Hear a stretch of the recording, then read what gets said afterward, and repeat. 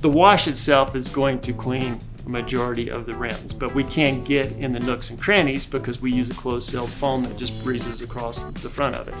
So a couple of tips you can do if you're really wanting to get your rims clean and you go through an express exterior car wash like ours is pre-treat it before you come through. I've used Simple Green in the past. If I'm cleaning my rims, I spray Simple Green on it, give it time to kind of break down the dirt, and as you come through the car wash and the high pressure, it tends to clean them a lot more efficiently than just the wash itself. A couple other tips: if you know you're going to be cleaning your rims, either bring a rag with you to get in the nooks and crannies, because you're going to have to use some elbow grease to get in there. But if you don't have a rag with you, at most of our locations we have free shams on the side of the building. You can take those free shams and you can clean up your rims. And those would be some tips that you could do if you're looking to clean your rims with our business.